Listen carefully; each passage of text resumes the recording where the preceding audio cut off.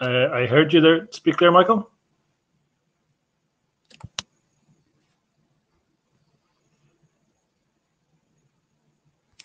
I'm just seeing if I could pipe YouTube out back through so I could play some elevator music.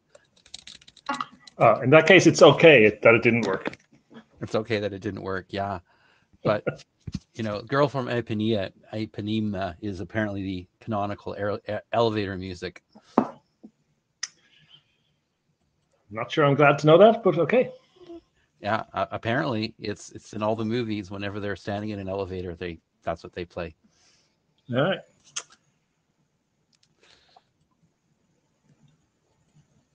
So, Militia, is your audio up and running? Can you hear me? Can you confirm that you can hear me? We can hear you. That sounds good. Thank you. Okay, perfect. All right, we'll give it the traditional extra minute or two.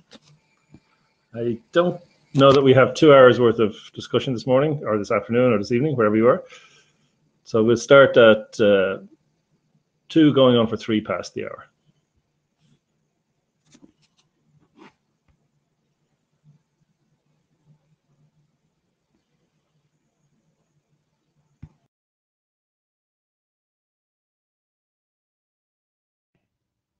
Now it does work for me. I hit reload by mistake.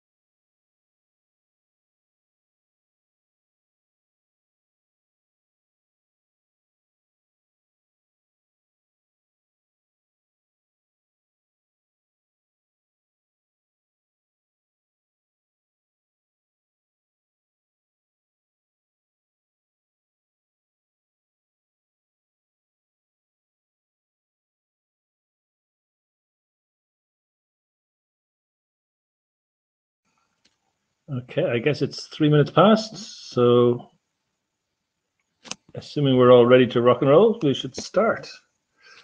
So again, good morning, good afternoon, good evening, wherever you are. Welcome to the IETF109 Lake Working Group meeting. My name is Stephen Farrell. I'm one of your chairs, and Militia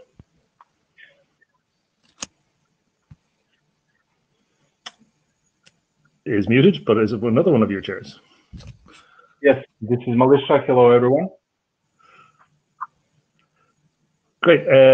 So we have the, let me just go over here.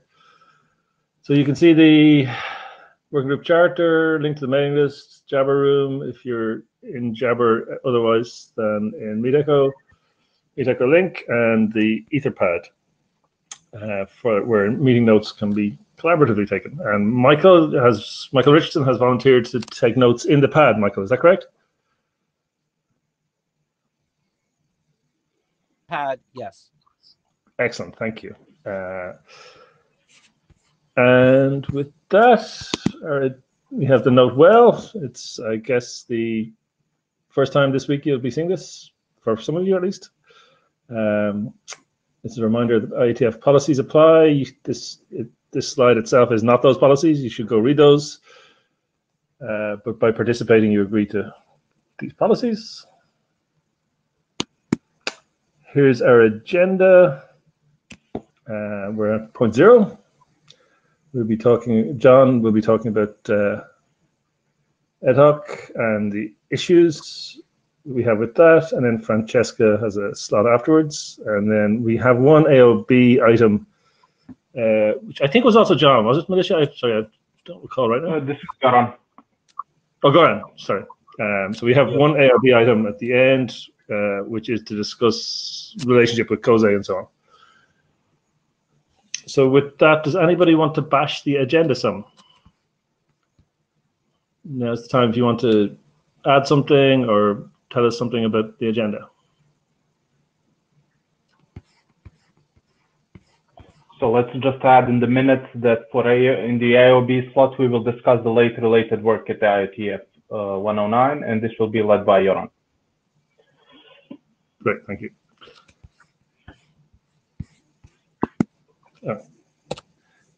So assuming that means that we have nothing else in the agenda, I did have one piece of administrivia to check, and we'll go to the list with this as well. I just wanted to note that there's been a bunch of discussion in the GitHub repo issues, which is a fine thing and something that's entirely okay for a working group to do. But for some people, it suits them well to work that way. For other people, less well. So I just wanted to check if anybody has a problem with that, or if everybody's okay with it. And again, we'll confirm this on the list that there's a kind of process for saying that discussion on GitHub issues is a fine thing to do. It does mean, of course, that anything substantive gets brought to the mailing list. But if that's a thing somebody has a comment on or wants to talk about, now is a good time. I just wanted to request the chairs there's a config you can do that will send a summary, like a weekly summary to the list. I don't know how to do it, but it's possible. And it's in the GitHub RFC somewhere. Sure, we can try to. I've seen those in other working groups, and I find them useless myself. But if people want it, sure, we can do that. I find that it's useful for the simple reason that it goes in the archives. It links back to the issues which are now closed. And so when you go back to the archives to find out what happened, you see that message, and you're like, oh, the discussion was over there, and that's why you didn't find it in the archive. Fair point. Okay, so we'll take an action for one of the chairs to tweak that button in GitHub somehow. And again, we'll bring this up on the list with a pointer to the right reference for in the Git working group that they have a document about this. So we'll bring that to the list shortly. Okay, so with that, I think that's our administrivia. And I believe this is the correct next slide. Please correct me if I'm wrong. Yeah. So this is the slide set for the next 2 points, 1 and 2. Great. And with that, I shall mute and let you run away, John. Thank you. By the way, do people raise hands, or they just talk, or when they want to say something? People can raise their hands inside of MeetEcho, but I guess if you give people a chance and say, now's a good time to ask questions as you go through the few slides, that would be fine too. Yeah. Good. We can go to next slide. So this is point 1 on the agenda, changes, and there has been 2 versions since the last IETF meeting, 108. The changes from 00 to 01 was removal of the PSK method, because it was agreed that the asymmetric method was fast enough, and there was basically no difference in message size. Then there's removal of examples with certificate by value, and some editorial changes. And then changes from 01 to 02, which was submitted 2 weeks ago. Also not so many changes. It was requested to have a use of ad hoc section in the beginning to better describe the use cases. This came from the people doing formal verification. Then there's a new subsection added and more text inline to clarify the encoding of the bitstring identifiers. There was comments on people looking at the test vectors and so on, questioning if it was correct. So now a lot more clarification has been added. Then there's text added on what an identity is and what a small set of identities can be in practice. There's new text on, and also that was requested by the people doing formal verification. Then added text on key confirmation, and there's now a recommendation that the responder have received explicit key confirmation of the key PRK43M before storing the key material long term. Can still send messages, but should probably have key confirmation before storing it. And these identities and key confirmation we will come back to in the issues.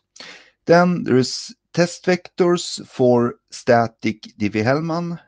Previous version only had test vectors for signatures. And I think Francesca will talk more about test vectors in her presentation about interop. And then there is editorial changes. So any comments on that?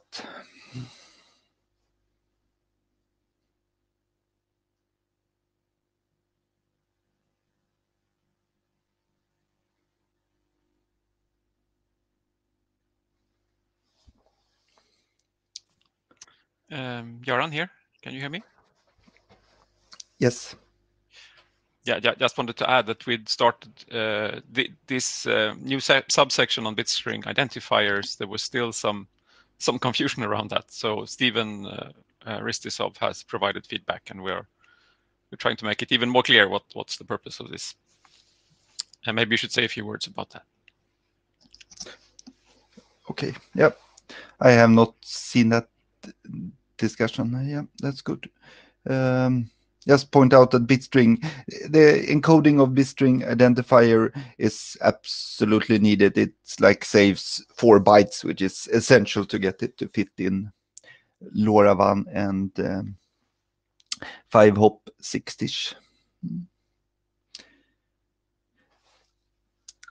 Unless there are any more comments, I guess we go to the next part on the agenda.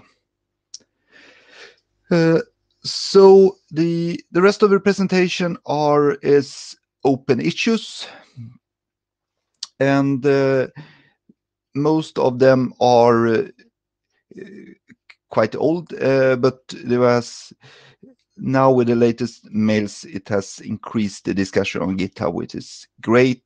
It has also spawned some new issues. So my plan is to go through them one by one and allow all the discussion we need to have on them. And if we don't have time with all of them, I would suggest that we have an interim meeting somewhere after this meeting.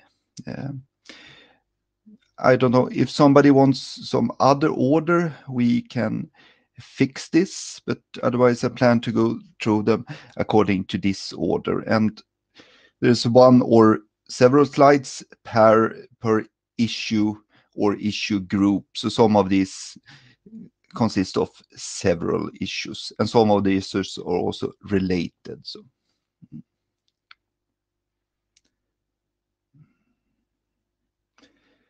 otherwise, unless there is any comments, I think we move on to agreement and negotiation. So agreement and negotiation of parameters, this is issue 11 and 23. And this is more check that so that this has been properly discussed and agreed. Otherwise, this is not part of some, this is more just how things happen to be as the protocol was built. So you could consider other options here. But basically, ad hoc has several options and parameters. The documents state that some of them must be agreed beforehand, like the method the transport and correlation, and the use and format of the auxiliary data. The cipher suits, they are negotiated or verified. And then there are some cozy parameters, namely the how to identify the credentials and how to structure the identifier, that are on the fly chosen by the participants. And all of these have different trade-offs. Agreeing beforehand, of course, reduces flexibility, but of course, make sure that it's a very easy solution. Negotiation might increase message sizes and round trips. Letting the parties choose things inside the protocols may allow an on-path attacker to deduce things from the message size and block things. And also you might run into problem where something is not supported.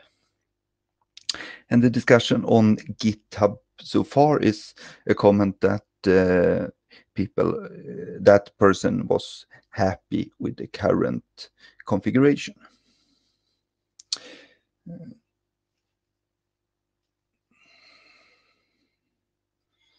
Okay, let's see.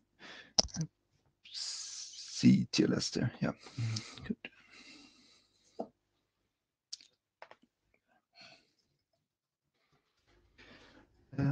Any comments on agreement negotiation?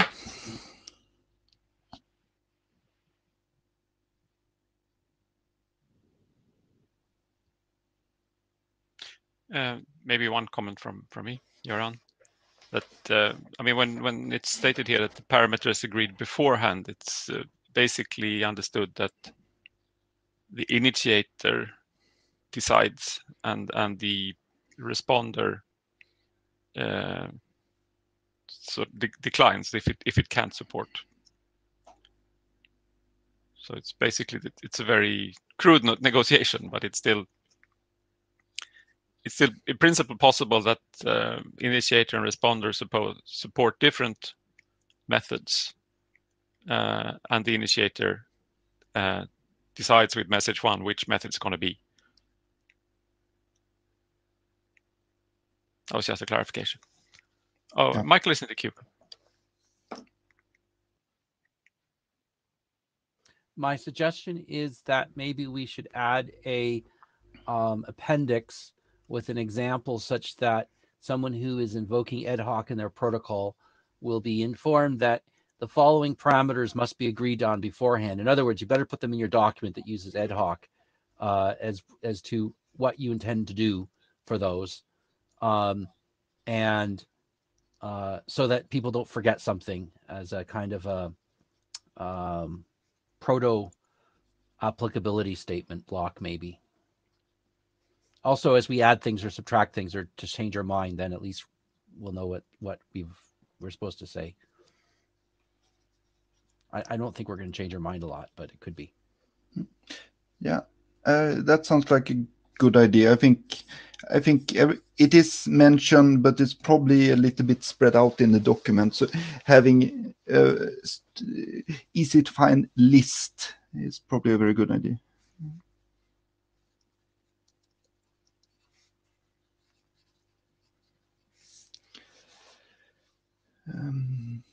Unless there are any more comments, I assume we have the working assumption that this stays as is, but keep the GitHub issue open for some more time.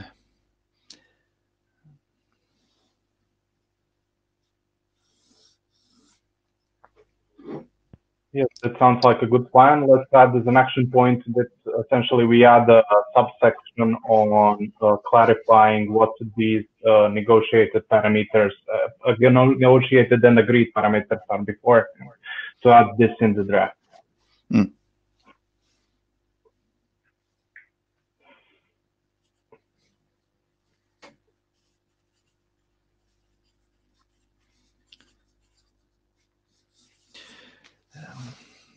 Then I guess we can go to the next slide. So rekeying of OSCORE AAD. This might suggestion is basically that this is not ad hoc, but this has been discussed. This was brought up in the Lake working group, and there's a choice to do this in ad hoc or OSCORE. So CFRD is currently working on a document specifying equations to calculate AAD limits. You might have seen the document or the previous discussion on Lake when this was brought up, or the discussion in TLS or Quick. And basically, the equations let you put limits on the number of encryption operations and the number of forgery attempts that you allow. So these are the different parties. It's the client and the server have two different limits. And TLS, DTLS, and Quick has adopted very strict limits based on these equations.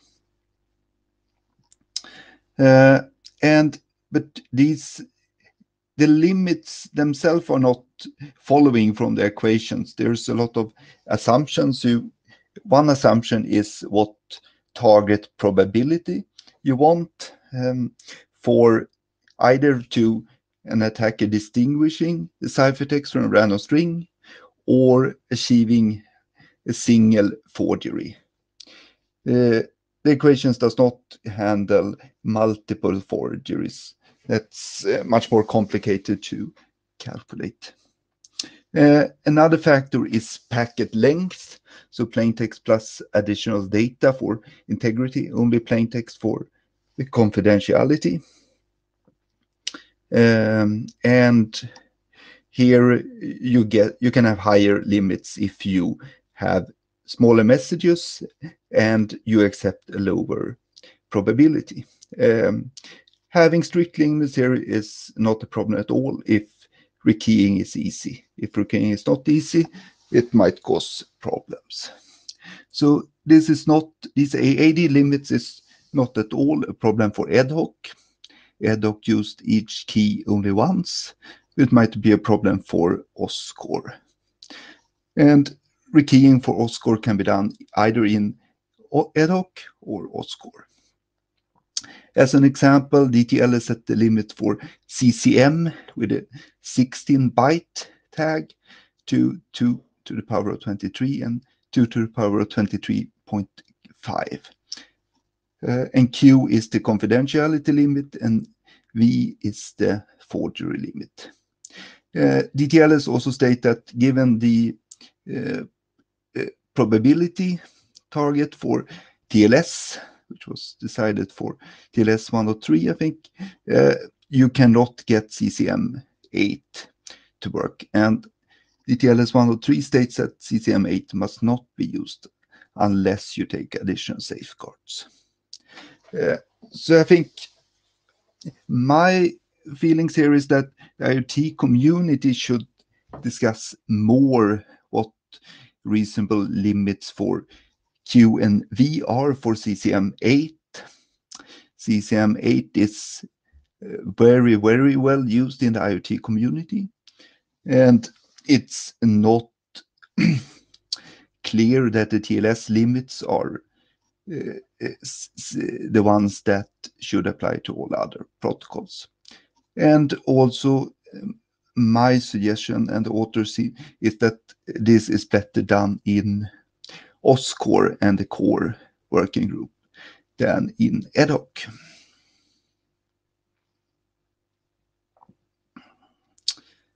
Comments, opinions?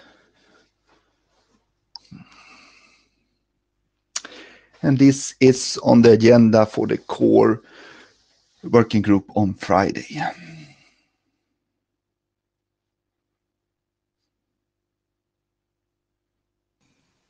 So you have Michael in the queue and then me in the queue.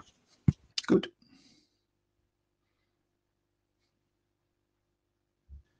So I guess I can't understand. This is not specific to CCM8. It's just we use it a lot. There's lots of other algorithms that have limits where you must rekey it. Going back to 3DES does that. So I don't understand, and everything else in TLS and IPsec and all this stuff, we've always just had run the keying protocol again to rekey it. We've never done this at the so-called transport layer.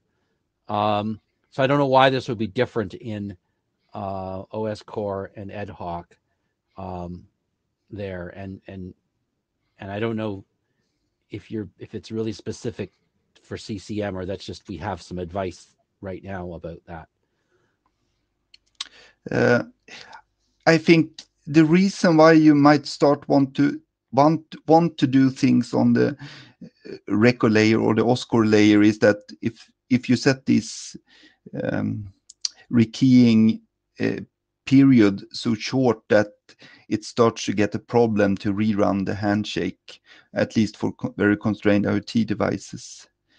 And I think basically the equations here are not specific for CCM8.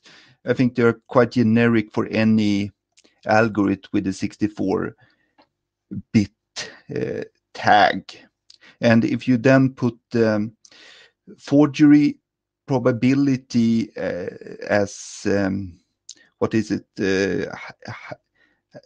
low as TLS has done, then basically you cannot use 64-byte tags basically, or you get very, very frequent rekeying, at least with the packet sizes that TTLS has calculated with, which is 2 to the power of 14 bytes.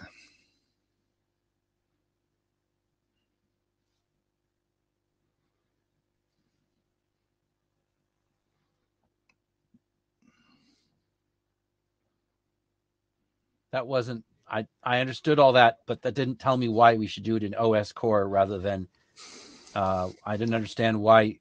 I mean, either way, right? It's going to involve the same crypto operations, unless I don't understand. So I don't understand. I guess I don't know what would be the advantage of doing it in OS core.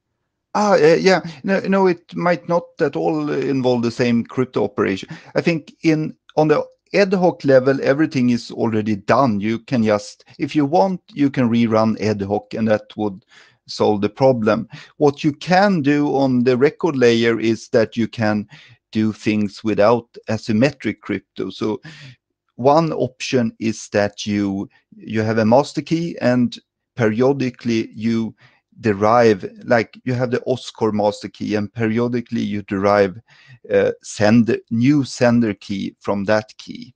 You can also hash the sender key periodically, which also gives you forward secrecy, or you can exchange new keys in the OSCORE level with PSK protection.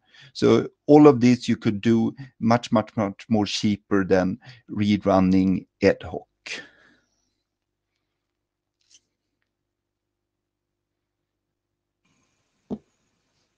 So I'm assuming Michael's question is finished with. If not, jump back in, Michael. So I had just a comment / question.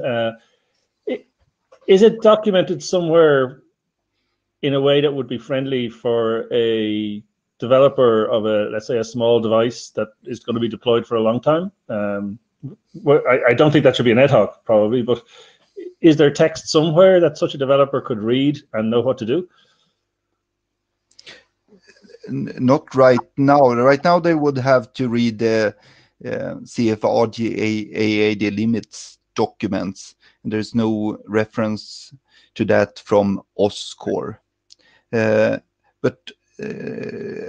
that would presumably be the outcome of the core discussions. Okay, so as a suggestion, I think it would be good if somewhere there was a developer-friendly reference here, because a lot of people won't understand all these details and will either never change keys or change them all the time. So if somebody was happy to write some text like that, that would be great. And I'm sure a home for it could be found somewhere. Probably not an edit. Could probably fit in some text in ad hoc also. This is quite related to other reasons to do rekeying, like getting forward or backward secrecy. So probably ad hoc should also have some section of recommendations for how often you should, how long you should use your session keys, or how often you should redo ad hoc. Okay, thanks. And then we have Ben in the queue.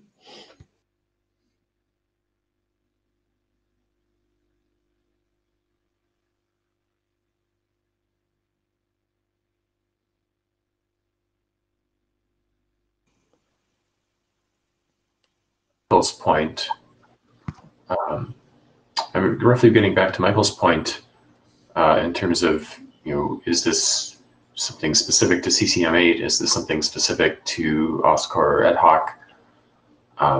And like, yes, this is a fairly generic topic. I think the specific formulas and the specific limits are specific to CCM8. And I think that from a practical point of view, part of why we're going to be stuck doing it in OSCOR or maybe ad hoc as opposed to somewhere else is that DTLS and the TLS working group essentially feels like they can get away with saying don't use CCM8. But I don't think that that would really fly if OSCOR said don't use CCM8 because people are using it already, and telling them to not do that is not really going to be effective. So the way that this analysis would sort of take form would presumably be to say, well, yes, maybe we can accept a lower security, attack success probability in some of these cases, and maybe it depends on how strongly we care about the particular data in question. But I think that probably OSCOR is going to have to look at the formulas and figure out what is actually appropriate for the IoT environments in order to say that we can use this. And I think Michael was sort of talking and typing into the chat about how, yes, we shouldn't be rerunning ad hoc every time. And I agree, that's the right way to go. I think John had also mentioned that. So my sense here is that probably OSCOR or maybe ad hoc is going to be stuck talking about CCM8 safety and when it's appropriate to use it and how.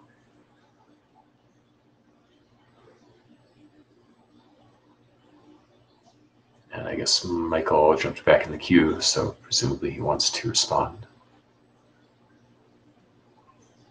Okay, so Ben, so if I understand what you're telling me is that because the limits of CCM8 are quite low, that TLS is saying we will solve this problem by just not using that algorithm, and that's simply not an option here. Right. That I get that correct? Okay, so that's very interesting to understand. So I don't know what that would mean if I do DTLS to set up an OSCOR context, and then there was no way to, well, I guess you'd have to run a rekey algorithm there. So all I'm really saying though is that it seems bizarre to me to put a rekey, whether John suggested, no, we can do master keys and all sorts of other stuff. Well, it seems to me if we're going to do that, it should be an ad hoc, not an OSCOR. That's what I'm trying to say, really. Okay. I don't care how we do it. Well, maybe I do care, but it just seems to me that we should write that down in the key agreement process, not in the other part, unless there's some strong reason to do it another way. I don't understand why that would be. Okay. I mean, I think it comes up in DTLS because DTLS is both the key exchange and the record protection algorithm.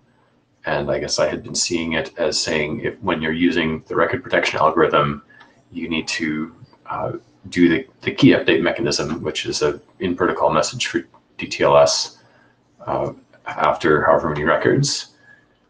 And for ad hoc and OSCOR, we of course have the key agreement and the record protection in separate documents. And so it actually becomes more important to think about which one it's attached to in the documentation. I don't have a super strong opinion off the top of my head, so it's something to think about at least. I think maybe keep it open and see where the discussions in core on Friday is going, and probably there should be some information in both ad hoc and, if needed, if there will be some update document to OSCOR, should of course be there as well. Yeah, that certainly sounds reasonable.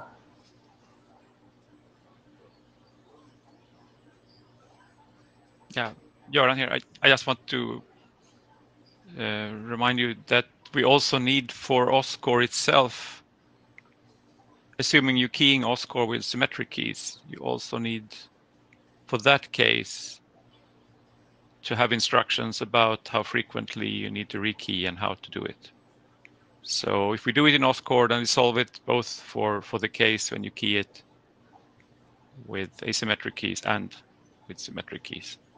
But I agree with what's been stated here, that we should have text in both documents explaining the problem. But I think the mechanism to solve it should be in OSCOR.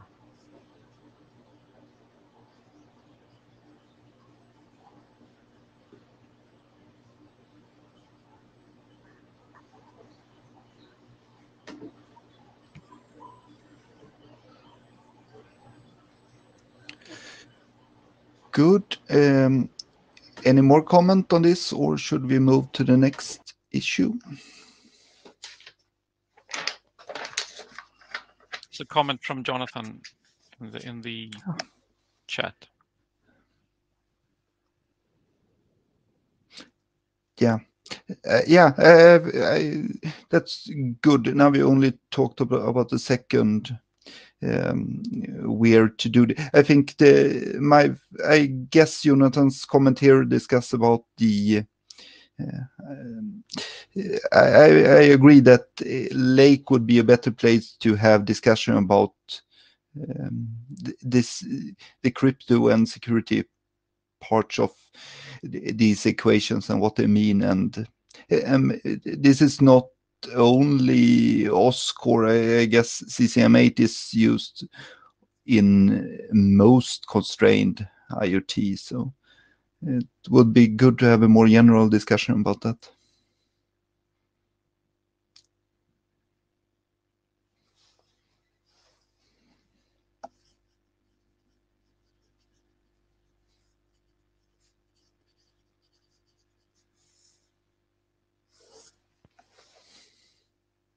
Okay, so I guess we should keep this one open and continue the discussion on GitHub before closing. Yeah, definitely. I think this should be, this will probably not be closed in a while if this is going to be discussed in core.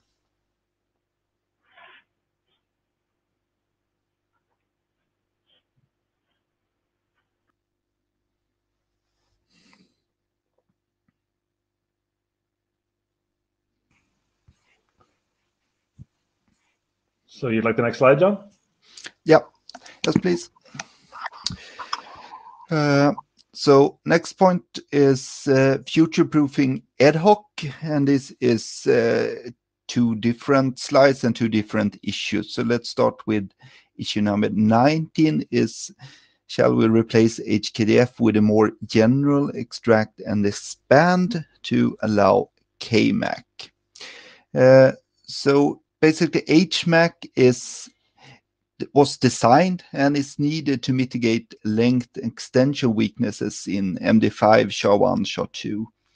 And SHA-3 and Shake does not have this weakness, and therefore NIST has standardized the more simple and efficient KMAC mode.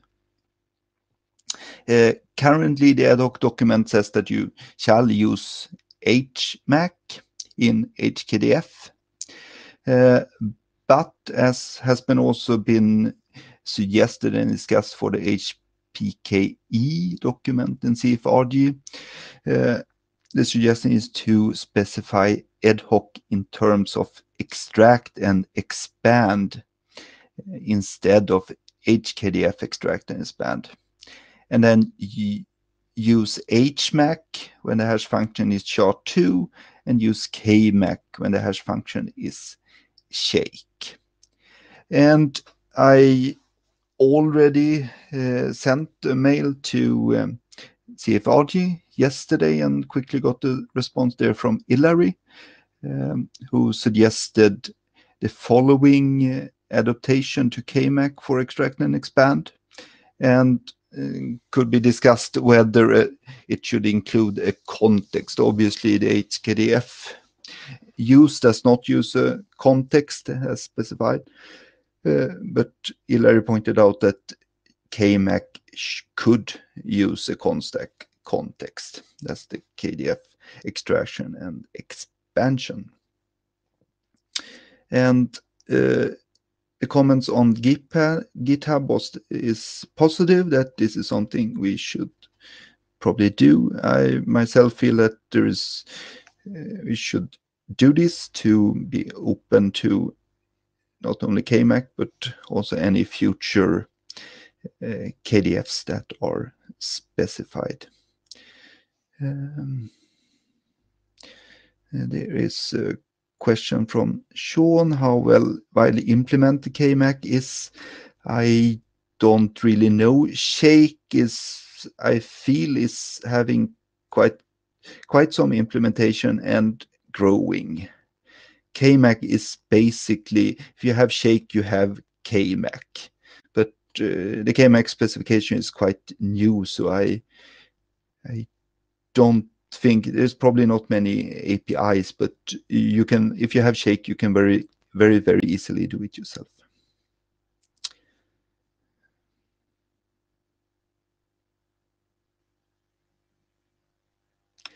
Yes, the discussion in HPKA was definitely the same thing. I think what they decided was that they did not mention KMAC, but the document, they made the document, or the document was general in terms of extract and expand, the author said.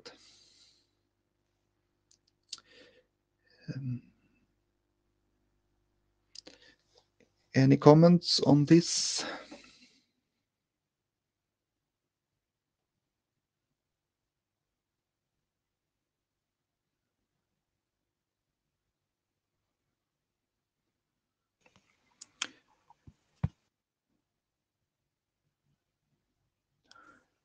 Unless there any comment? Yep. I think there was one comment from Tim in the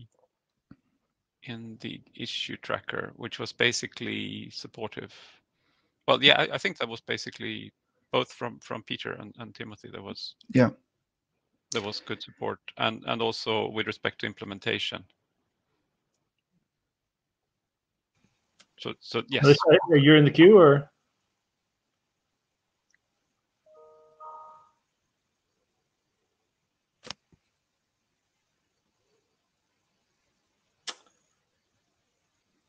Melissa, I see you in the queue. Yes, can you hear me? Yeah.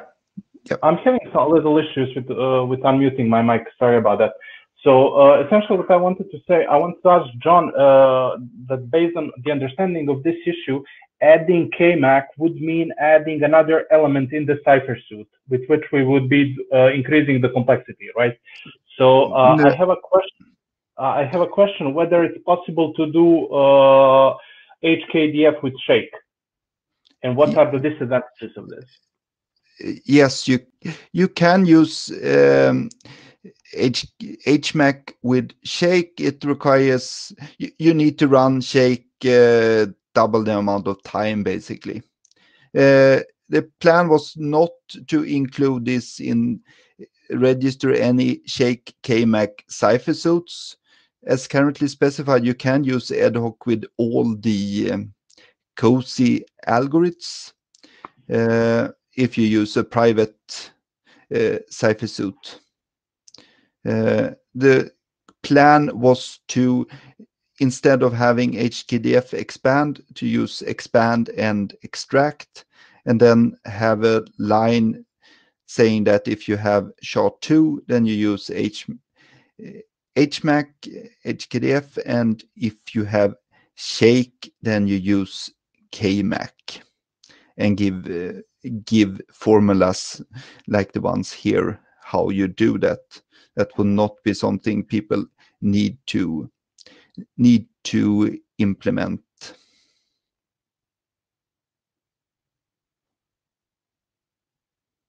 Okay, I see. So essentially, you're saying if the hash function is shake, that by default we would be using KMac, and Yes. therefore not be adding it to the suite. Okay, I see.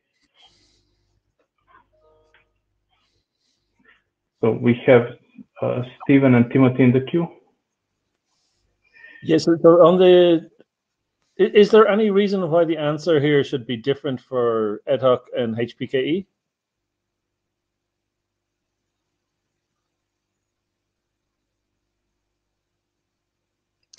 No. So I guess my suggestion in that case is, if there's no reason for them to differ, we should probably have them the same, or then find a reason otherwise.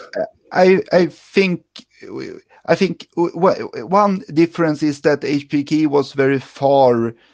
I actually commented on this a long time ago, but then the authors did not do anything. Then there was a comment now when they are very late in the process and they did not want to add any new formulas, but they said it was general. So I think the change is that the difference is that ad hoc is a lot earlier in the standardization process. So I would suggest to add like formulas like this into the draft to explain how one would use KMac.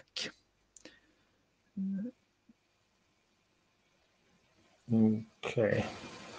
Yeah, I mean, I guess generally I'm adding more options for people to implement is not something that is that friendly towards implementers, but if that's the right thing to do, I guess. But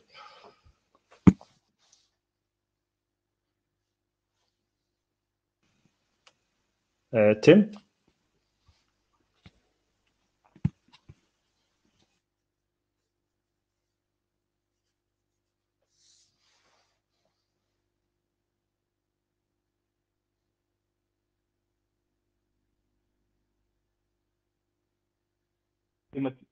Timothy, did you want to say something?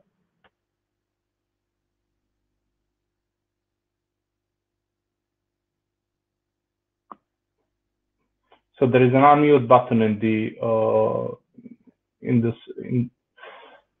the upper left corner that you should hit. Can you hear me now? Yes. Oh, okay, sorry. Yeah, I was only wondering if there was a substantial difference between a Shake software implementation and the SHA software implementation. I don't know if anybody knows this.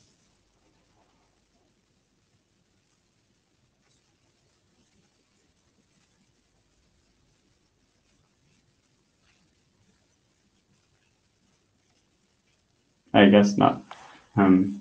I can look it up maybe later.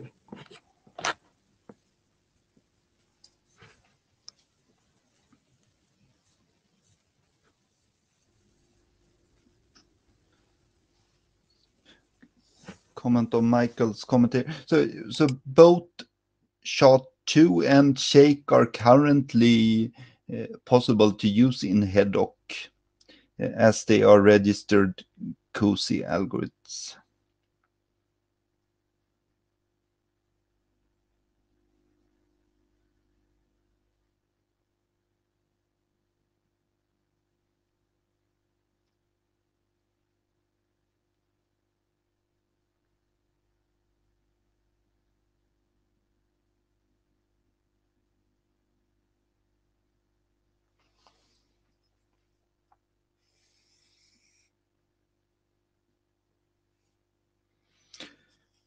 Okay, seems to be possible to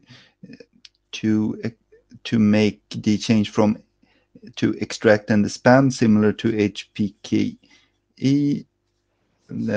Otherwise I think let's discuss more on GitHub maybe and move on. Yeah. Just understanding Christian's comment here when he says, I understood it already be a choice of SHA-2 with HKDF, Shake with KMac, and so on. So that, I mean, So the difference would be that if you decide to implement shake, then, or if the cipher suite says shake, then you need to have KMAC. And yeah, so and that's, well, it's a good question. Is that too complex thing to have? Is it better that we stick to HKDF? I think the idea is to decrease the complexity for somebody that in the future only wants to support shake and not SHA-2. Then you don't need to implement HMAC.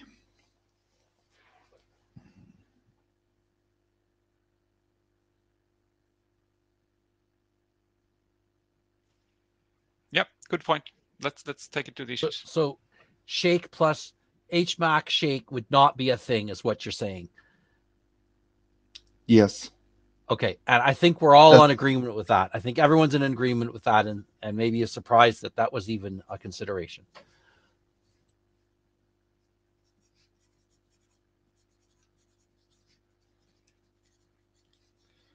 Okay, good. Then I guess the plan is to move ahead with this then. But let's keep the issue open on GitHub. Let's move to the next slide, maybe, unless there's any more. So this is a different issue under the future-proofing ad hoc. Ad hoc currently uses elliptic curve Diffie-Hellman, both for key exchange and for authentication in one of the methods. And all the new PQC algorithms from NIST is expected to be specified as key encapsulation methods.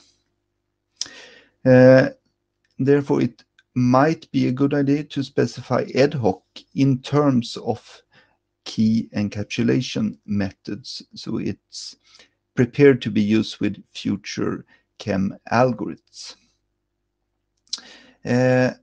For Diffie-Hellman, I think this would be a purely specification change, depending a bit on exactly what you do. There would definitely not be a change to message size. CFRD HPKE has done a great job of defining exact interfaces for both authenticated and unauthenticated chem. If you would implement ad hoc variants of these interfaces, there would be no change to the implementations. If you want to follow the CEDO code in HPKE, then there would be implementation changes, but not changes to message sizes.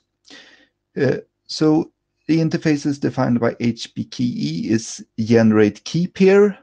That's easy to understand. You generate the private and public key.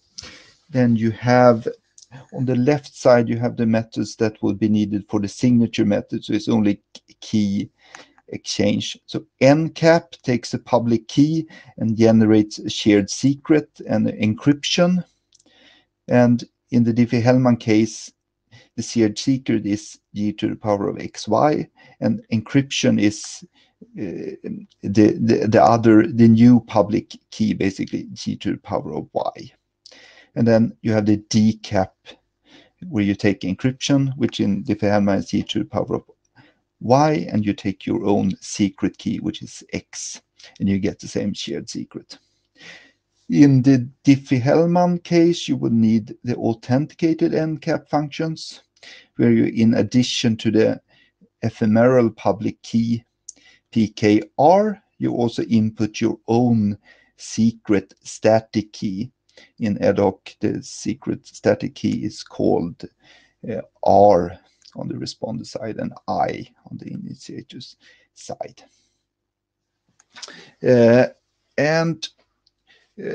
reading up about this after the issue was created, it seems very likely that future chems will adhere to the generate key pair NCAP and DCAP, but maybe not as clear that they would adhere to the CFRG HPK auth MCAP auth DCAP interfaces.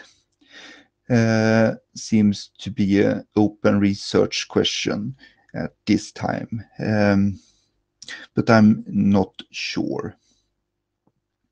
A problem is that while the ephemeral key is only used one time in this auth endcap, inside the auth endcap function, it basically needs to be used twice for encapsulation, which does not necessarily work with all the PQC algorithms.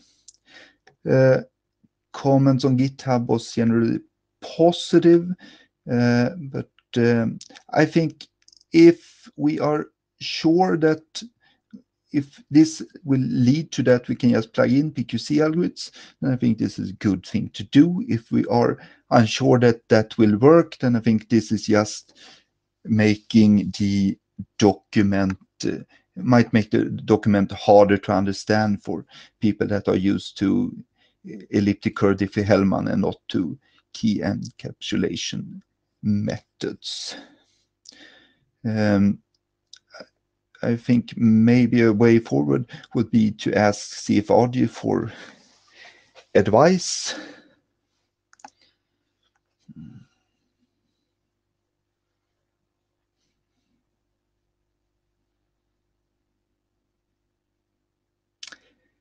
Any comments on this? I don't think it's worth doing only for the key exchange if we cannot do it for the authenticated encaps.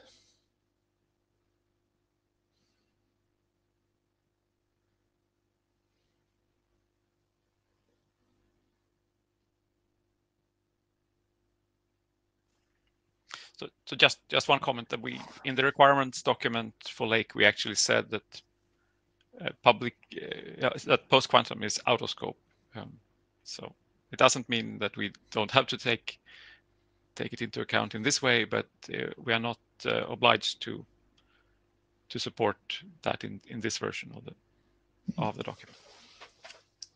Yeah, I think the plan is not to try to standardize any PQC algorithms at this time. It's just to, if this is the future way authenticated public key encryption and key exchange interfaces will look like, it might be a very good idea to adopt to that already today.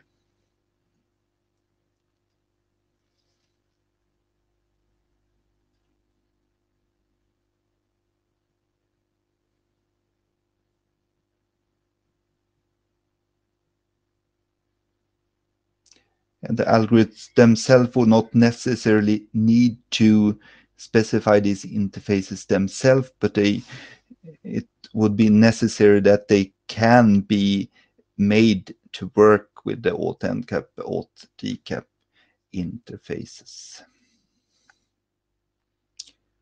If there's not any more comments, I suggest that I formulate a message to CFRG and let's see what CFRG says about this. Could also formulate a mail to the NIST PQC standardization list. And then we could see, based on that, we can discuss this more. So just a clarification question. Ignoring post-quantum, is the proposal to make ad hoc APIs look more like HPKE? Yes. Or, okay. I think that sounds like quite a good idea because it seems that people seem to like the interface in HPKE. So. I think the interface. So what you're saying is that it might be a good idea even if we are not sure that the future PQC algorithms will be a plug and play here. just the idea of adopting to HPKE is good. Certainly, I mean, yeah, the APIs, the APIs that it includes, people seem to like. So that seems like a reasonable idea.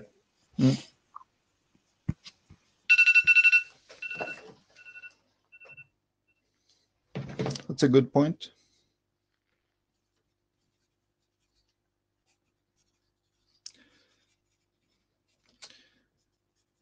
Would you then suggest just using the same API or using the pseudocode also that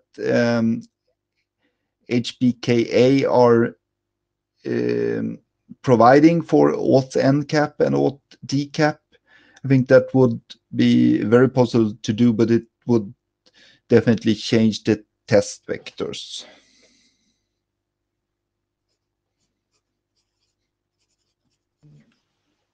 I guess I'm neutral. But the more alike these things are, I guess that would help people implementing to some extent. But again, I'm neutral. So yeah, but I think that might be then you might be able to reuse HPKE implementation for this, so that might have benefits.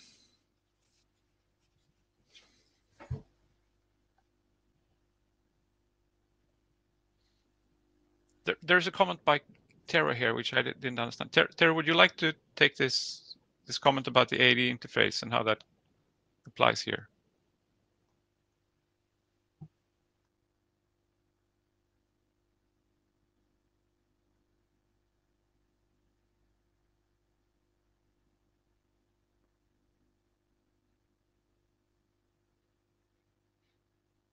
Can you hear me now? Yeah. Yes. Yeah. So I mean, in IPsec and Secure Cell and so on, we had this issue with AAD algorithms because the early ways we have a separate, authentication and separate encryption algorithm. It did cause some problems later when now everything is AAD algorithms. For example, TLS there was, Secure Cell there was lots of issues with because the interfaces don't really support the AAD algorithms that are used now don't really support the way that the Secure Cell is doing things. So if we move things to use, something that is going to be used by future algorithms, it also makes so that we don't actually use any features that are not allowed by that.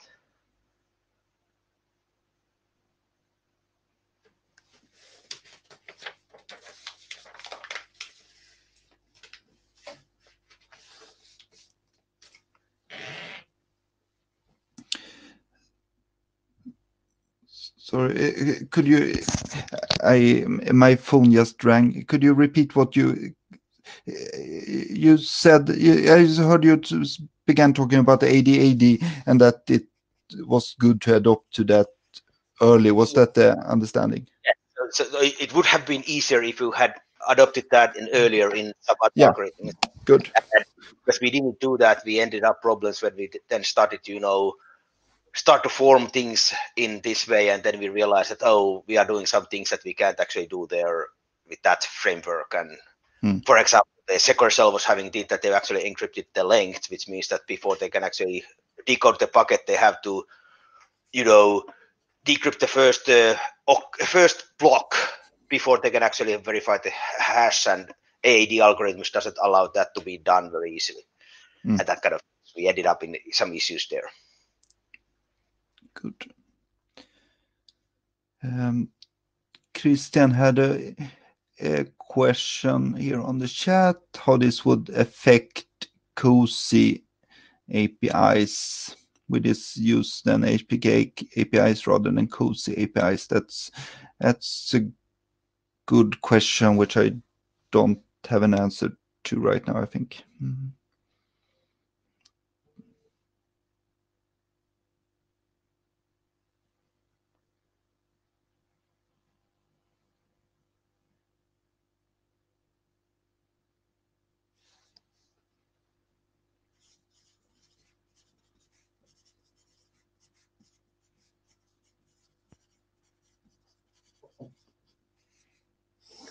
So generally, I think the people are positively inclined to doing this change. Yes. Does anyone object?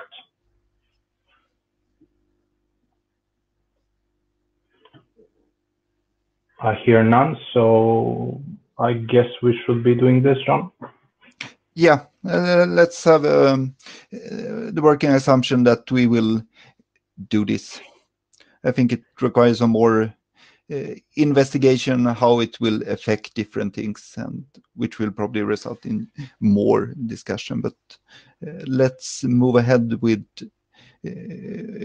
analyzing and trying to specify this. Sounds good. Okay, next slide.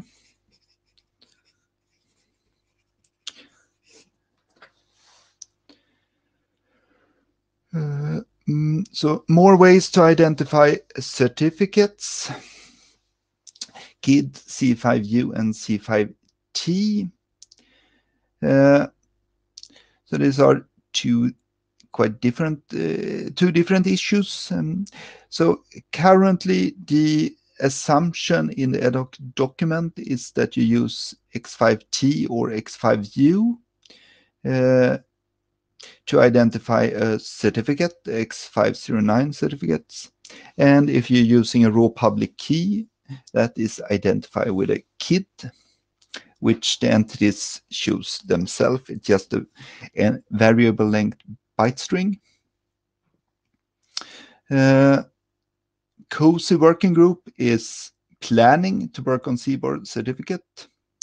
It's in the draft charter, and that would very likely result in new identifiers for CBOR certificates. But yeah, maybe sticking to, so basically the current X5T identifier, as given an example here in the middle of the slide, is at least 14 bytes when it's CBOR encoded. On the other hand, a KID identifier can be as small as 1 byte when it's encoded in ad hoc. So that's a quite large difference, and this might limit the use of certificates when compared to RPK and very constrained devices. But if a raw public key in ad hoc can be identified by a KID, a certificate should as well. There is no real differences. So the suggestion is to specify how that certificates can be identified with a KID, which would lead to certificates by reference could be as small as RPK, making them fit in 51 byte LoRaWAN and 5 hop 6-ish. The other thing with COSI certificates would have to wait until and if COSI working group has adopted work on CBOR certificates.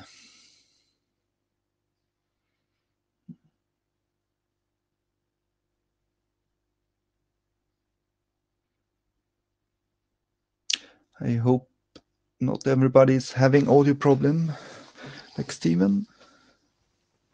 So I agree that, you know, you can construct a situation where you could somehow identify your less than 256, or maybe it's even less than that, of CBOR, once CBOR encoded, of raw public keys with 1 byte. But of course, all the clients need to know which byte to send, because it's arbitrary, because you need to pack them there. At which point, I think you've done so much work that you would have no use for using certificates anyway. You have such a small number of devices, and you've touched them all to tell them what key ID to use, that there's not really a lot of point in trying to do this with certificate as well. I think the point is when you're using a certificate is because you either have more devices or you just don't want to have to touch them to initialize that KID. So I just don't think it's a realistic kind of thing to say there. And I'm sure you know the auth the ACE auth. Oh, come on, you're on. How is it pronounced again? That the document that we've been working on, which does reference certificates out of band. So I don't think this is a terribly useful optimization in practice. That's my instinct.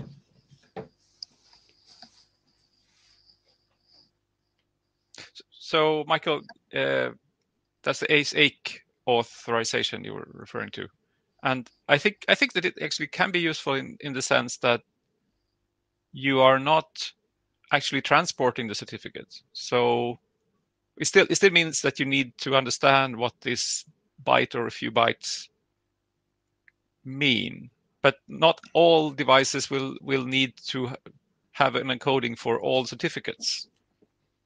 So it could still make sense to have just a few bytes identifiers instead of, well, 14 or whatever.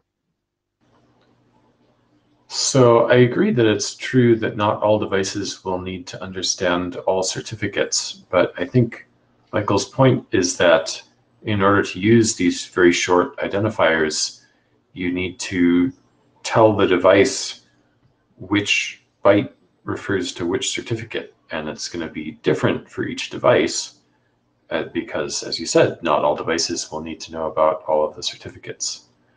And by the point that you are already giving a customized configuration to each device, it seems like the benefit from using a certificate as compared to, if I understand correctly, just a raw public key is very minimal because you still have to manually give custom configuration to each device. And the general point for using certificates is that you don't have to give custom configuration. You can have the PKI sort of relay the necessary information down. Would there be a benefit if devices does not need to support raw public key?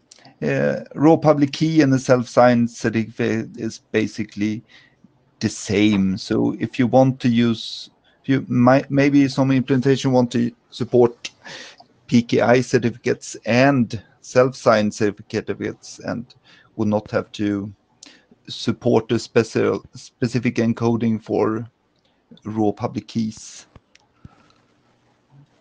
So on the device end, on the sender side, the device has to have access to its private key to sign things, and it really doesn't have any clue or care how whether it's actually using a raw public key or a self-signed certificate or certificate. The device just signs with its private key, right? So there's not actually any code except for whether I initialize an X5T with some blob or a KID with some other blob. In either case, that blob doesn't have to be interpreted or created. It doesn't have to speak ASN1 to do that. It's the other end, it's the responder that has to do that. And if that other guy has got internet and is not constrained, then it's less of an issue. So I don't see a difference between the two of them for the constrained side of that device. It's again like, how do I put the right thing in? If I've provisioned a certificate into the device somehow at the factory, then yeah, the device could actually figure out what to put into the X5T on its own, perhaps compressing it, etc. So maybe it does need some code, but again, that can be actually calculated ahead of time and put in the right place. So I don't see the advantage, and we've gone through raw public key believing this is a panacea for IoT, and I don't really see it. I've never seen why it was a big deal. Michael, going in the other direction, when the device is going to authenticate to a non-constrained network node, it would be a good thing if it doesn't have to send, it actually doesn't have to send anything, right? It could basically just point to a repo.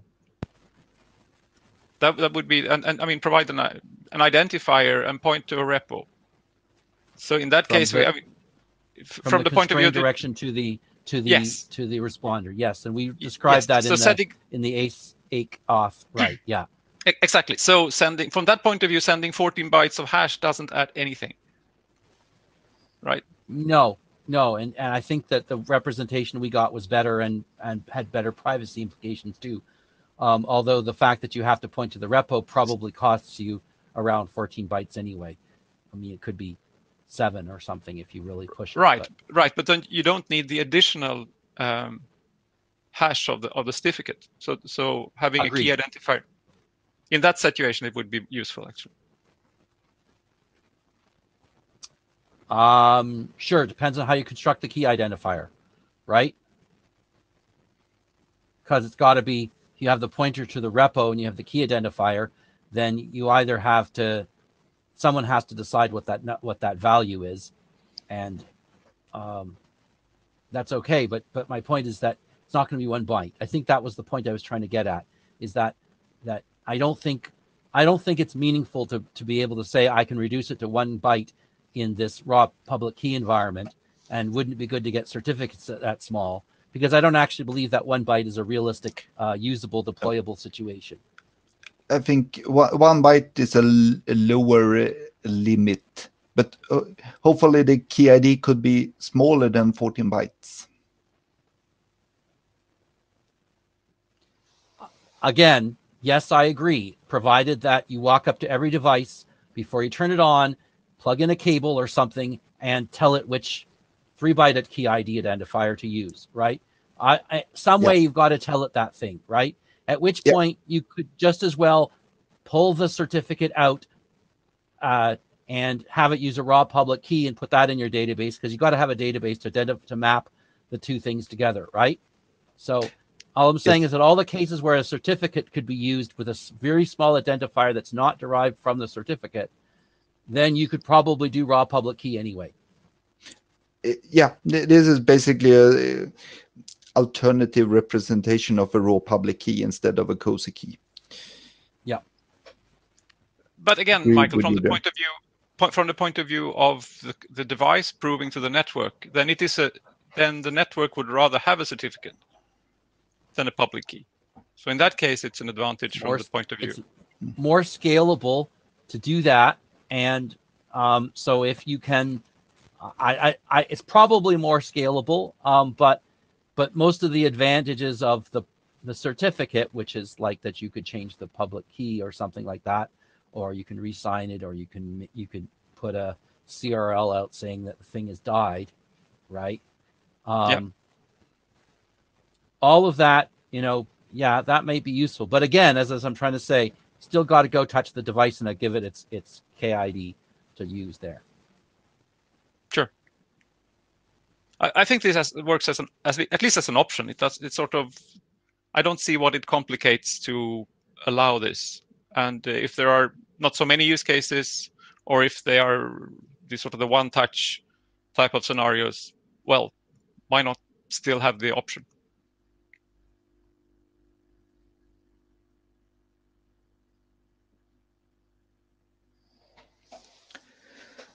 Yeah, maybe continue this discussion on GitHub.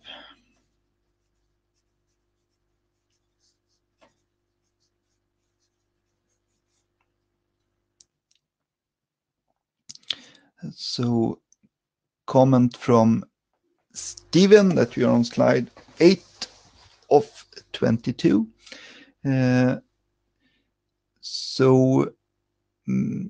And that we should prioritize what to discuss next. Is there any somebody that my suggestion would be that we just take the slides in order, and then allow discussion on each as much as we need, and then we move everything else to interim. Is there anybody that wants to discuss any particular of the remaining issues? Then we could prioritize that issue.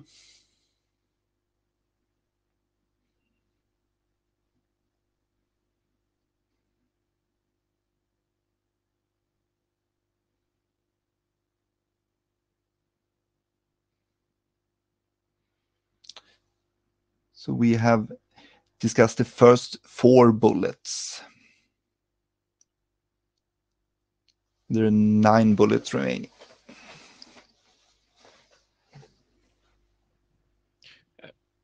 I think verification of intended peer is good, and we should probably get into the cipher suite SHA-512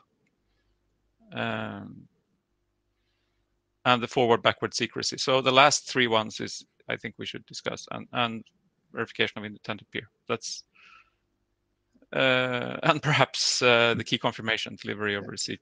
Okay. From I don't think we have time at all to discuss these in the same amount that we have discussed the first bullets. Would you then suggest that we take each of them very high level, 5 minutes, which is not at all enough to discuss, for example, forward secrecy, I think, or the algorithms?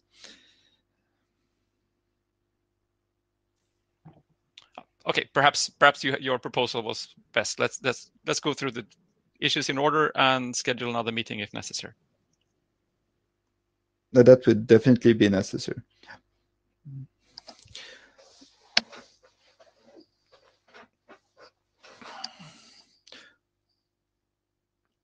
Any more comments? Otherwise, we move on to verification of intended peer, then resumption, then maybe error. That is probably the only thing we will have time to. Good. Verification of intended peer.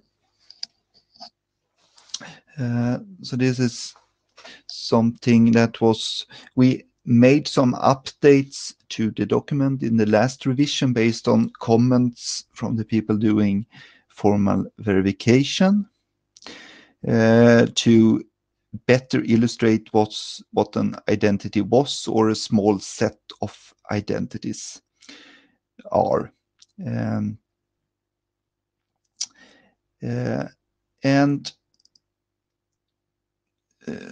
so let's see. But there was one comment was that maybe we should skip the identity concept totally.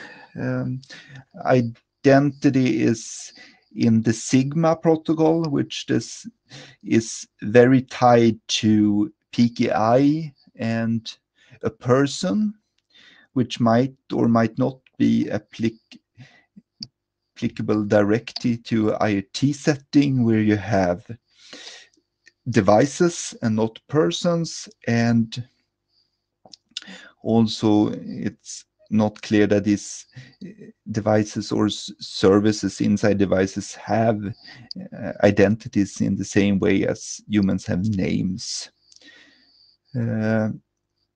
Sometimes you might see the public key itself as an identity. Ad hoc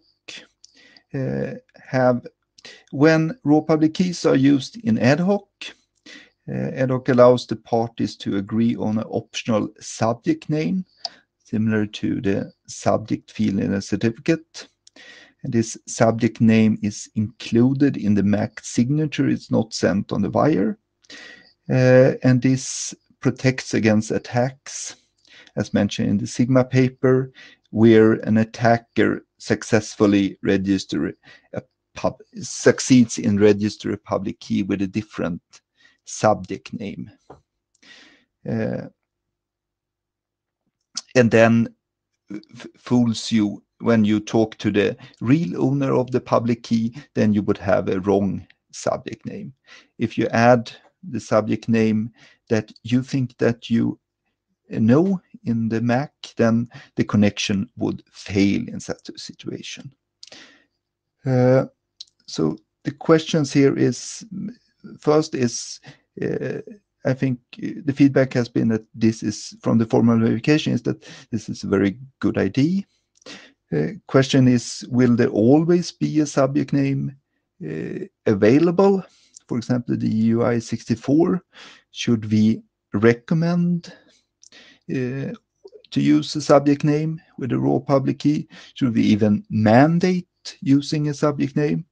But that depends if a subject name is always available. Otherwise, I think should not mandate that. The document authors would also want more feedback from people operationally doing constrained IoT, how they see identities.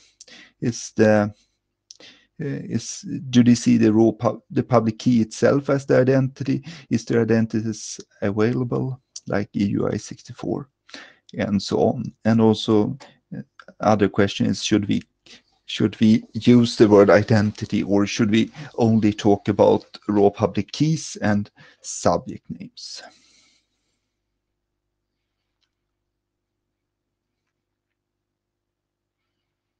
When you talk with EUI64, are you talking about binding it to the actual layer 2 or layer 3 address, or it's just something that they have? That's a good question, which I realized pretty recently and will bring up for discussion in COSI after this. My understanding now is that it's the binding to a MAC address is deprecated by IEEE, and so that's not something you should do in the future. And that the EUI64 and then is identity disconnected from the network layers. But you probably know this better than I do.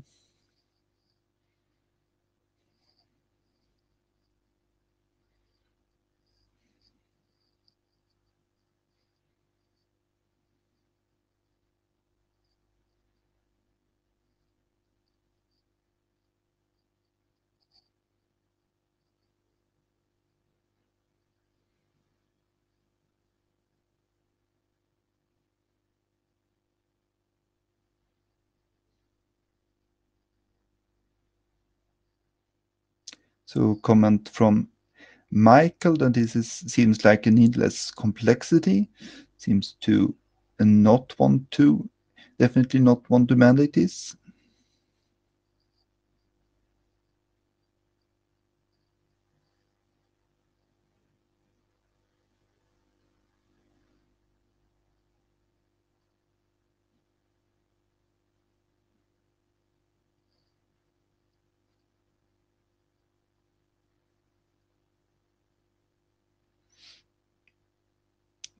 So discussions in the chat section.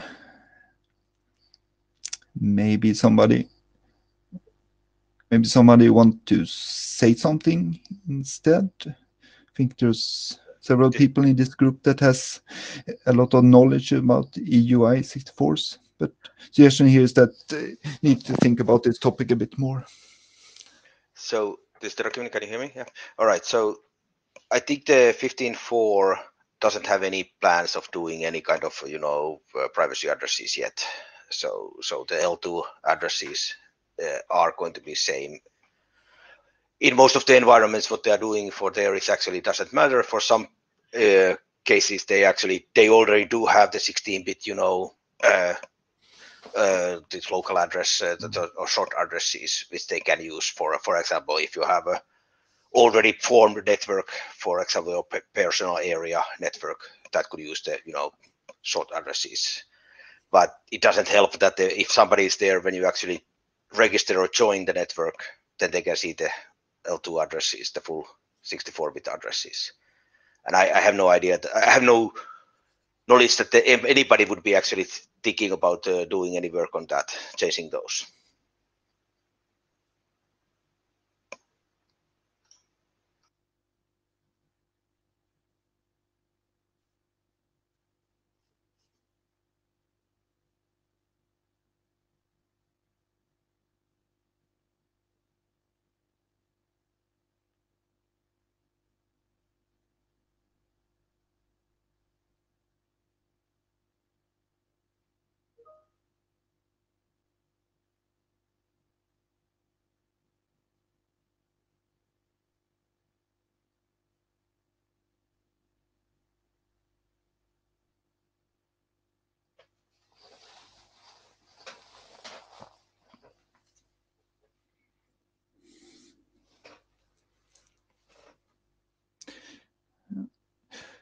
Comment from Don indicating support of using public key as identity.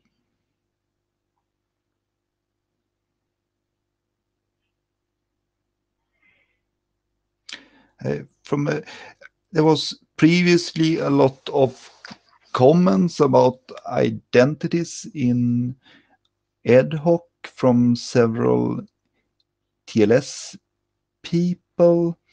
The authors would like to have subject name in raw public keys at least optional. Otherwise, you don't protect against these attacks that Sigma try to protect against. And whether they are realistic in an IoT scenario or not can be discussed.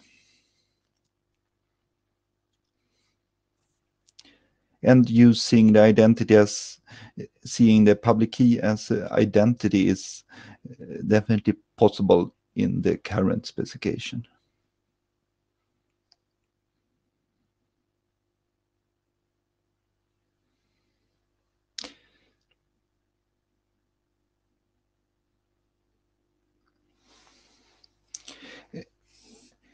Any other?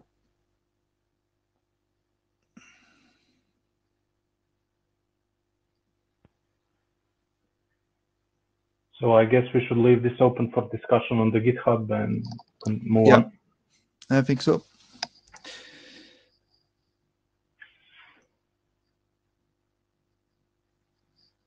So next is resumption, and that's also a sanity check. So previously the protocol had resumption, then it was decided to remove the PSK method, which also removed the resumption. But my understanding is that there was no real discussion whether to remove resumption or not. It just followed from removing the PSK. So this issue brings this up just to take a decision that we don't need resumption or that we need resumption. Is there a need for resumption?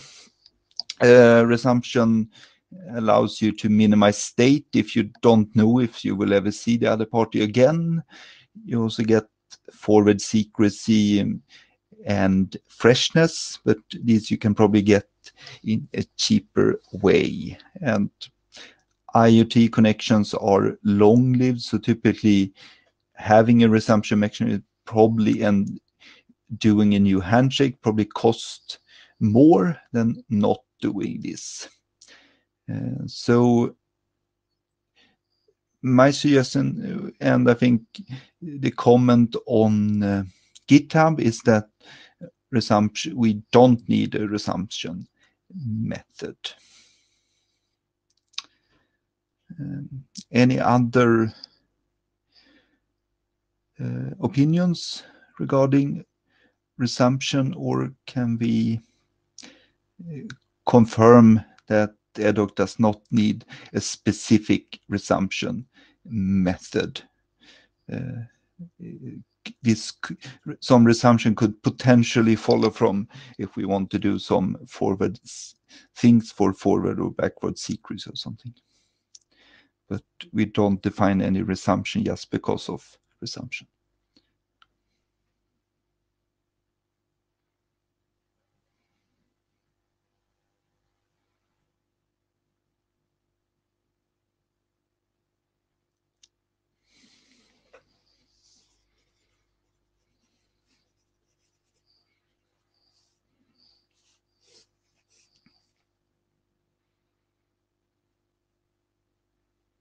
Should I take the silence as a confirmation that we don't need resumption? Can you hear me, John? Yes. Hi, this is Mohit. So I guess if you're getting rid of the PSK, then maybe getting rid of resumption is a natural consequence, because at least in TLS, the resumption is based on PSK, and since ad hoc has chosen not to support PSKs, then I don't see like I don't have strong opinion. It's a little bit sad if you're going to lose resumption, but I think this is natural consequence of then not supporting PSK mode.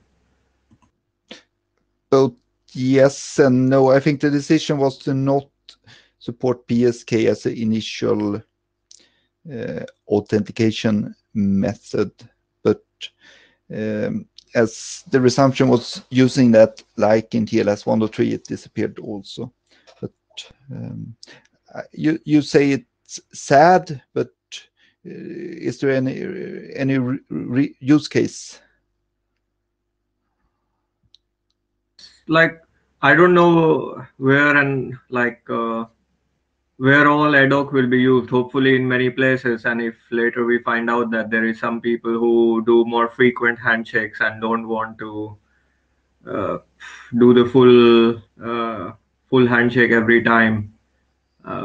But maybe in this case, the full handshake is not such a big performance degradation that performing a full handshake every time is not such a big issue. So yeah, I think it's fine to get rid of it in most situations. And if someone comes up later, then we will see it. But I can't think of some specific use case where we would need frequent resumptions.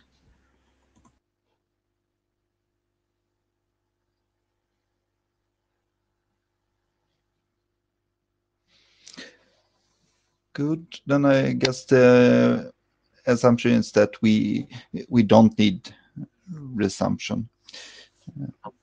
Christian, I think we should we should consider what is coming out of the OSCORE discussions about how we rekey and whether we can rekey inside OSCORE.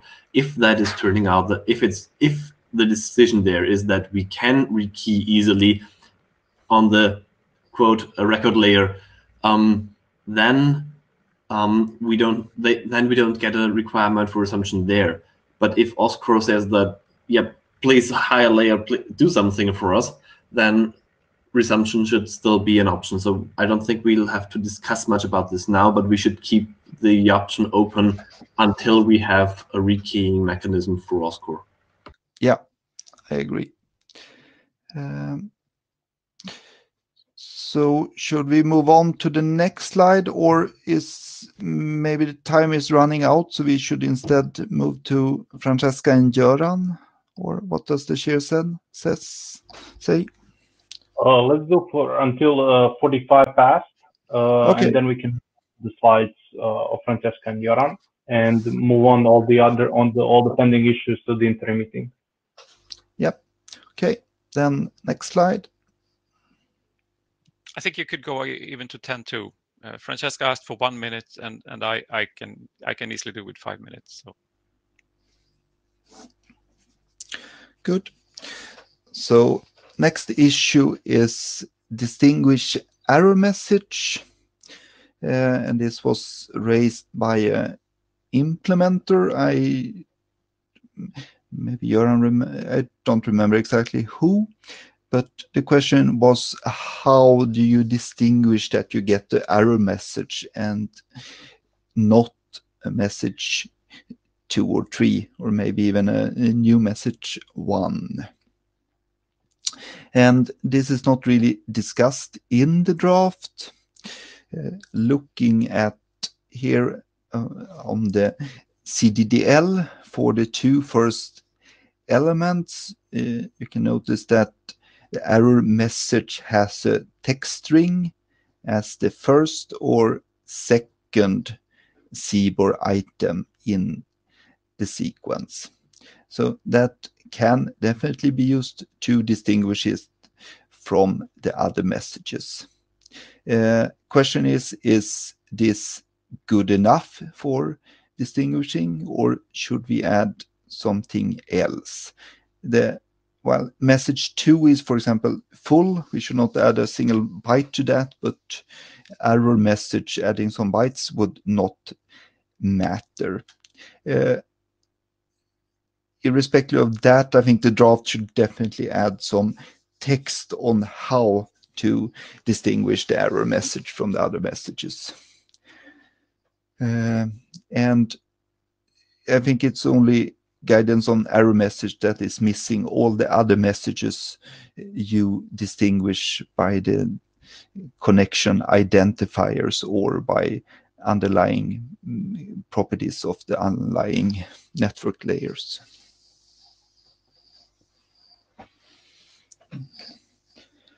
And I see there's a lot of discussion about identities in RPK. That's great. Let's summarize this in the GitHub.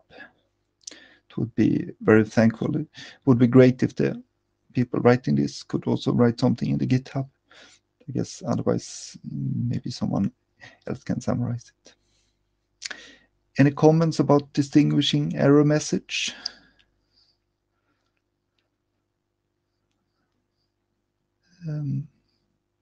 Yeah, so my take on this would be that since we don't have any of the constraints on size in the error message, we might want to add an explicit identifier of the error message.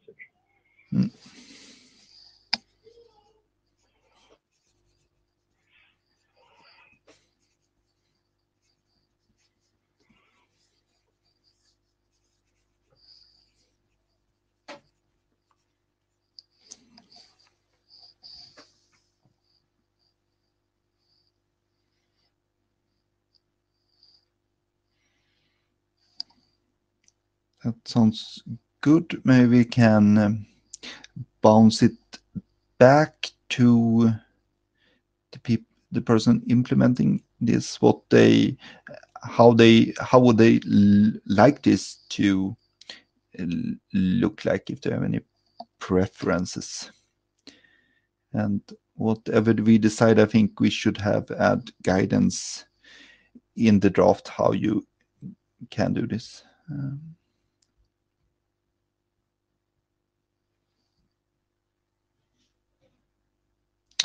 And any more comments about adding an explicit identifier or relying on text string? Can you hear me? Yes. Yes. I was just wondering about what Militia said. Do you mean an identifier for each, for common types of errors, or just an identifier saying this is an error message, and then the actual error message can be described inside the text string? I meant the latter. So essentially, okay, just the error message. Yeah. Okay. All right. Yeah. Yeah, I agree with that.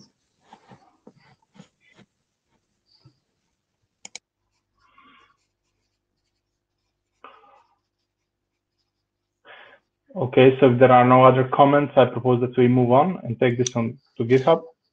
Yes, that sounds good. So this issue is about the encryption in message 2. And this is the encryption of the ID cred R, the identifier for the credentials of R. And as discussed in the Sigma paper, the responder sends its identity to anybody who asks. So an active attacker can get R's identity. There is therefore no need to have in CCA encryption, i.e. encryption with integrity of this identity. It's enough to only have encryption in CPA encryption without integrity in this case. And just as a note, everything in the message is integrity protected by the inner MAC, which is also an AAD without, it's an AAD without plain text. And a problem is that COSI only has AAD algorithms, so they all have a tag.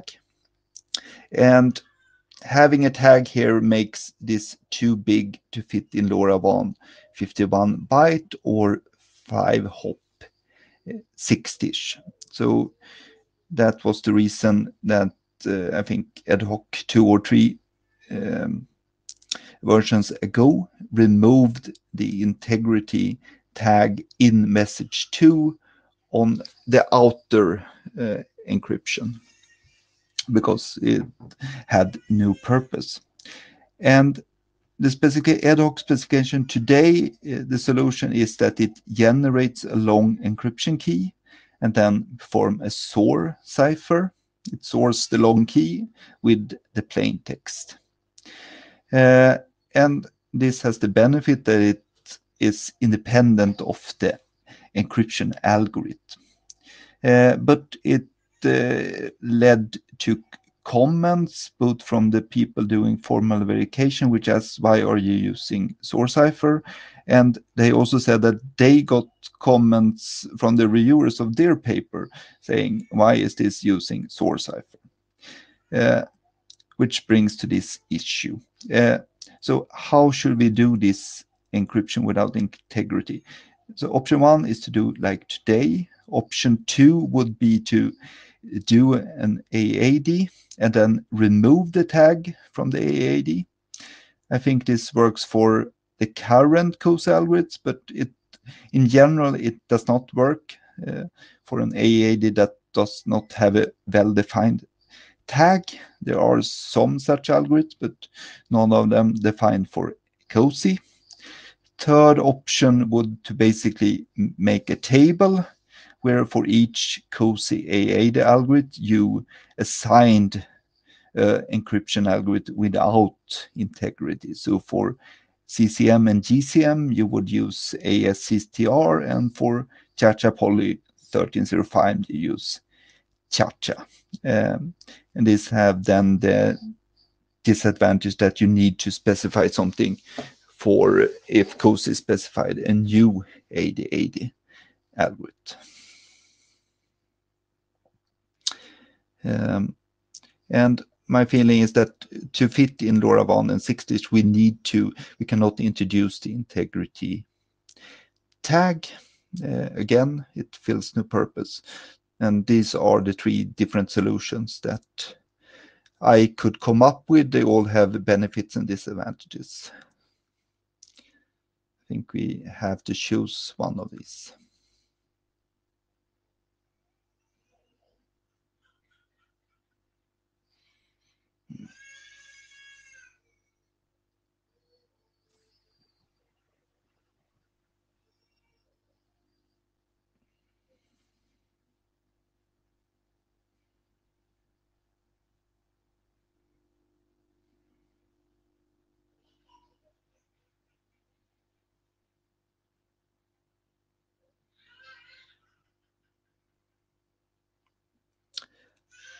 I think Christian comment here about difference between 2 and 3 might be some. I don't know if you have different nonces that depend maybe on CCM and GCM. So maybe the encryption would not look exactly the same if you just remove the tag as if you would specify ASCTR, but we'll need to look into that more in detail. Comment from Ben is to basically DTLS is doing something similar to 3. And I guess Ben's suggestion would be to do number 3.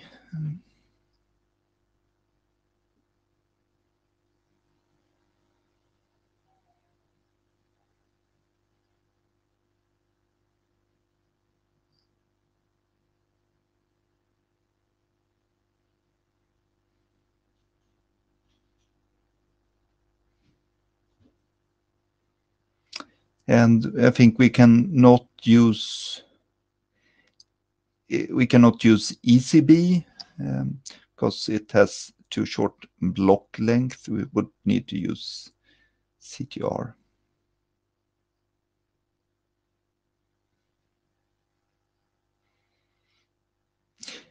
Anybody want to say something about encryption or about babies?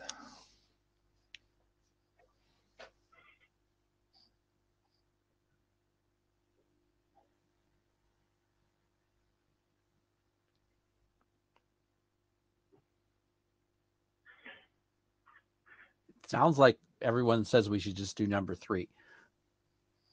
I don't know why there's a downside of that. No, I think that's the only downside is that you basically need a mapping. So if COSI specify a new algorithm, it might not follow directly. At least theoretically, it doesn't follow directly what you should use, but maybe in practice it follows anyway.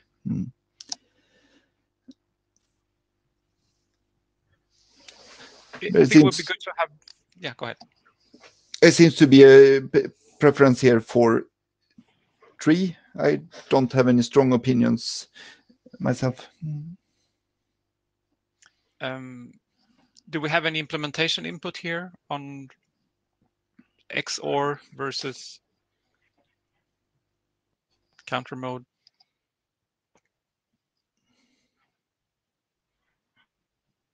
I suppose counter mode should be fine. Yeah, having not really implemented the protocol, but test vectors, I think they are quite, both of them would be very easy to implement, I think.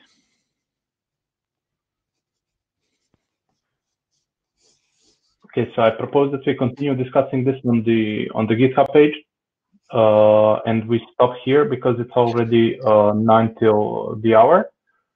Yes, sounds good. And people are starting discussing babies instead, so it's a good breaking point.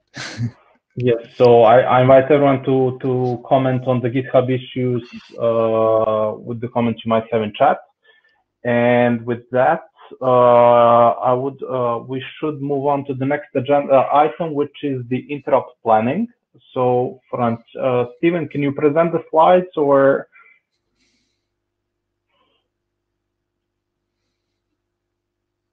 Yes. Hello, can you hear me? Yes, we hear you, Francesca. I'm also gonna share my.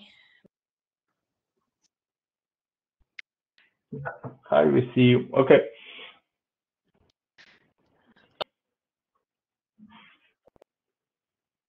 So this is just a quick.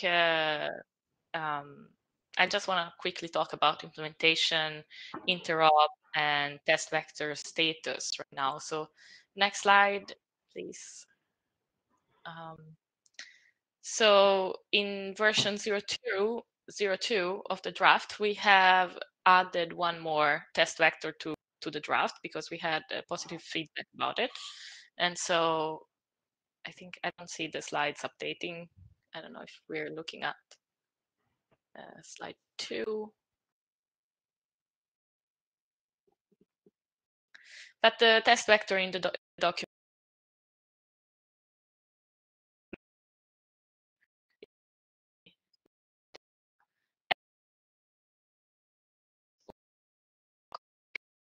keys and using the x5t hash value to identify the certificate, and then method 3, which is ad hoc authenticated with static Diffie-Hellman keys and raw public keys encoded as COSI key with a key ID used to identify the credential. And we also have a way more extensive set of test vectors on GitHub at this link. And yeah, implementers should be aware that these exist and that you can check them out. And the one in the document in Appendix B of the draft should give you more guidance about how things are built and constructed. But then the vectors in the GitHub as well are yeah, should be used to test your implementation. And we also have test vector for error message in progress. So next slide. We are starting to think about interop. So we've talked about, we have contacted several people that showed interest and that showed that they had maybe some implementation available. And we are looking for more people to participate. So if you are planning to implement, or you have an implementation and you're interested, please let us know, write in the mailing list, contact us, and hopefully we can have something going for December, depending on availability of implementers as well. And we are also starting to think about the test suite, which will be based on the test vectors. So yeah, we will keep everybody aware of this effort in the Lake mailing list. But if you want to participate, it's also good if you come to us or write in the mailing list. And that's all I wanted to say. Okay, thanks, Francesca. So we should follow up on this on the mailing list, definitely. This is an interesting topic. But since we are very close to the end of the meeting, I propose we move on with the slides that Joran had prepared on related work. Stephen, could you present that?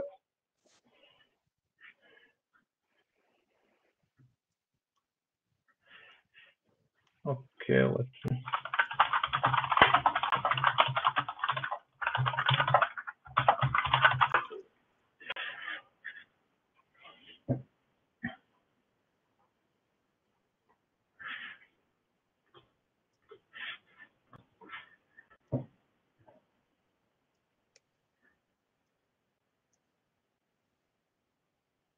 Yes, here they are. Joran, can you... Yep, can you hear me? Yes. Yes. Okay, so yeah, this is just information. Lake meeting is almost over, but there are more topics related to Lake at this meeting. So the COSI meeting following right after the break will speak about CBOR encoding of X509 certificates and identification, as we mentioned. We discussed this previously.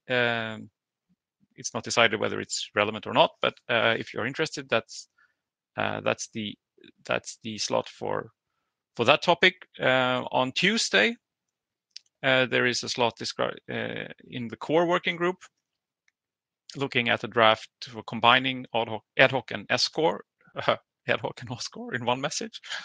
And also in core, on Friday is the discussion about rekeying, as was mentioned. There's also the ACE working group on Wednesday. The two drafts are related to how to use ad hoc for authorization, to add authorization to ad hoc, and also to add certificate enrollment. And there is a charter discussion where one of the topics for potential new work items is around authorized access to raw public keys using the authorization framework. So that would be a way of kickstarting ad hoc. Next slide, please.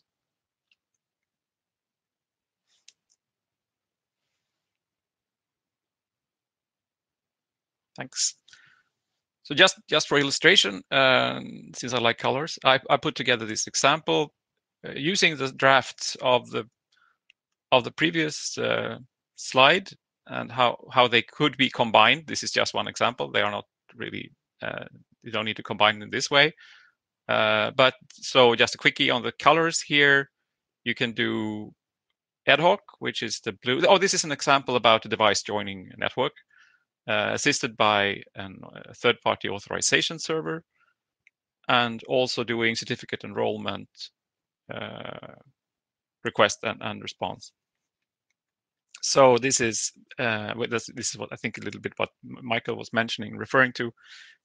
We have the authentication in blue here. That's the ad hoc messages 1, 2, 3. There are the black messages, which is the OSCORE request response, and they contain the EST payloads, which are in this case, it's a significant. This is a simple enrollment method, so it's the SEN, and the request is a CBOR encoded certificate signing request, and you get back a CBOR certificate or a reference there to, as described in this green reference. And the combination of OSCORE and ad hoc that's the yellow box, and the optional third-party assisted authorization is the red red blob. So I don't go through this in detail, but if you're interested, then go to the corresponding working group and raise your opinion. So that was it from me. Thank you. Okay, thank you, Göran. So just before wrapping up, we are on top of the hour, but I would just like to discuss the next steps. And since we did not cover all the issues in today's meeting, I propose that we have an interim meeting. So now the question is whether we would like to have the meeting before or after the holidays. So I welcome any comments. So Göran would like a meeting before the holidays. Marco agrees with that. Do we have any other opinions? Michael agrees with that as well. So it seems we, okay, and John, okay. So it seems we have consensus that we should have an interim meeting before the holidays, after the US Thanksgiving, as Michael proposes. So essentially beginning mid-December, from what I can gather. So let's make it an action point for chairs to schedule this meeting soonish. And with that, I would like to thank you for attending today's meeting. I also thank Michael for note-taking. And so maybe put it just at the end of planned interrupt. So, okay, we still don't have a date on interrupt, Michael, so I wouldn't tie it to that, but I will try to coordinate with Francesca and maybe link the two together. So thank you, everyone. Thank you for attending. See you on for the rest of the week, and talk to you on the mailing list and GitHub pages. Bye-bye.